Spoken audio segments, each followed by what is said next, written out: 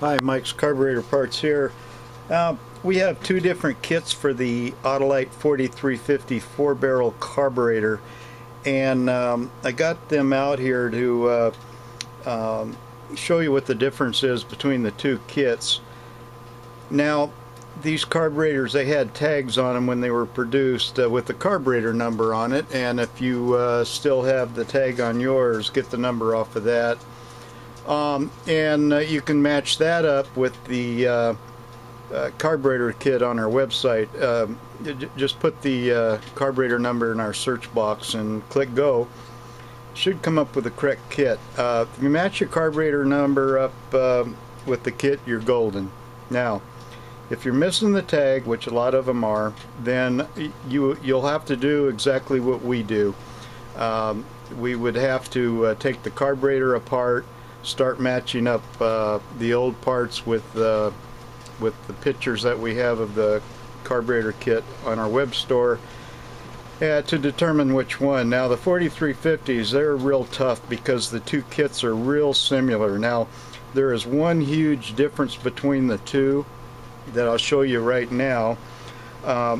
This one, and that's the flange gasket. Unfortunately, you won't have to take the carburetor apart to check out your flange gasket. Now, in kit number 4322, this is the flange gasket that it uses. In kit number 4368, this is the flange gasket. Now, my fear is that somebody may have switched flange gaskets because I'm not sure if they're actually I'm not sure that can even be done because of this hole. I'm not sure what it's for.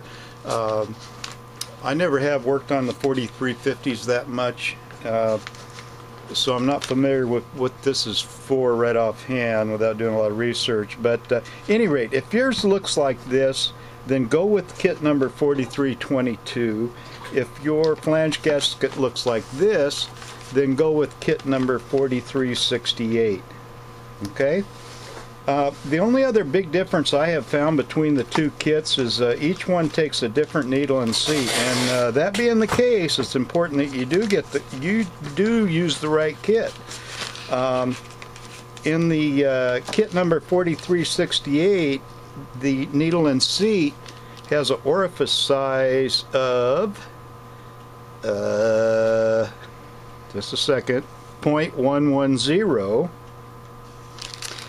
And in kit number 4322, it has an orifice size of 0.096. Now, the only way you can measure that is to take it apart and use your drill bits to figure out what size the holes are. That's the other big difference. So there may be some minor things, but that's what you're gonna to look for. Anyhow, so once again, I'll repeat this. If you have used this type of flange gasket, use kit number 4368. If you use this type of flange gasket, use kit number 4322, and you should be good to go. And if you enter in either of those kit numbers in our search box, the kit will come up for the 4350. All right, well, I hope that helps you anyway. Thank you for watching.